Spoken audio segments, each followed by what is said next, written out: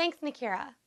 Lobster season officially began today, and fishermen are eager to get back into diving for this profitable resource. Good news for all seafood lovers. Today, August 1st, is officially the first day of lobster season. WIV4 took a trip to the DECR fisheries to ask a senior officer for the DECR, Dwayne Cox, about the first catch of the day. Last year, the catches, the first boats that came in, the catch were kind of low.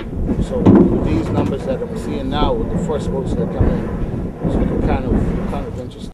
We asked Officer Cox how he thought this coming season would go. I hope it'll be a good year. I hope it'll be a good year because with the effort that we made, patrolling and so forth, that I hope it pays off. I hope it pays off. So probably a little later on in the day as the boats come in, we will be checking the weights and the numbers. According to Officer Cox, so far the catch looks good and it might even get better.